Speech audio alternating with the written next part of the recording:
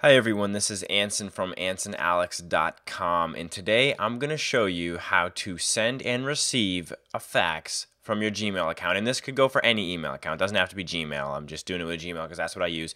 I was just doing some research on this subject and I was disgusted at how bad the tutorials were for sending and receiving faxes. They were all trying to sell you this fax system and that fax system, and they're just horrible. So here's the honest truth. I hope you enjoy it. I hope it helps. It's definitely a cool feature, and enjoy.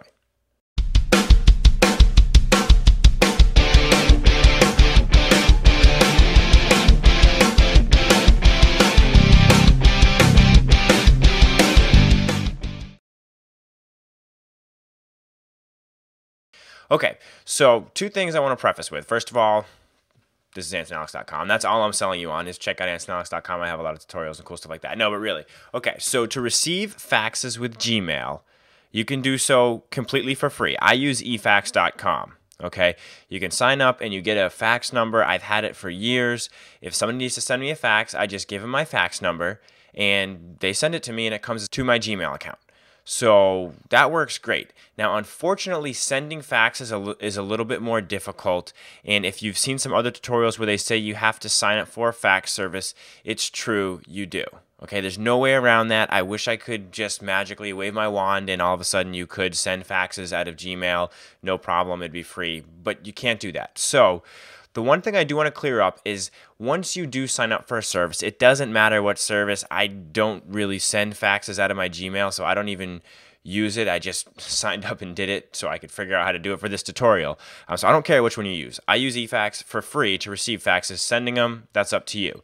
However, in the tutorials we've seen, people say, okay, so you go to Compose Mail and then you enter the fax number, followed by the domain. And you're like, well, what the heck? Fax numbers don't come with domains. So I'm just going to make up a number. Let's say the fax number is 1-800-967-4135. Please don't call that number. I have no idea where that number goes. I don't want to get in trouble here, okay?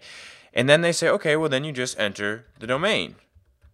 But you don't get a domain when you get a fax number. So where does the domain come from? That's what I was wondering, and I figured it out. It's pretty easy. This domain comes from whatever service you sign up for. It's not the domain of the person you're sending the fax to. So all you're going to do is you're going to enter the fax number of the person you're sending the fax to, and then whichever service you sign up for is going to tell you a domain to enter in there. And so it's going to send it to, say, efax.com. efax.com is going to convert that into a normal fax, and it's going to send it to this number. So you can still send a fax to any normal fax number that you have using Gmail. Because when I watched these tutorials, I was like, well, fax numbers don't come with a domain. Where is the domain coming from? That's where it's coming from. Unfortunately, I don't have a free solution to send faxes for you. I wish I did, like I said. But when you do see that in the other tutorials or wherever you're looking, that's what it is. Once you sign up for one of these services, like I said, it could be eFax. That was kind of expensive. I would maybe even try a different one. I don't know.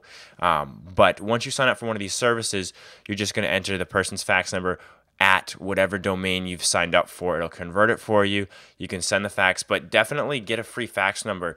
I receive faxes for AnsonAlex.com all the time through email. It's 100% free. It has been for years. So hope it helps. If you like this video, if it helped you at all, I would really appreciate a thumbs up. If you want to see more technology tutorials, Google Docs stuff, anything like that, then please subscribe to my YouTube channel. That's all I have for you tonight. This is Anson from AnsonAlex.com.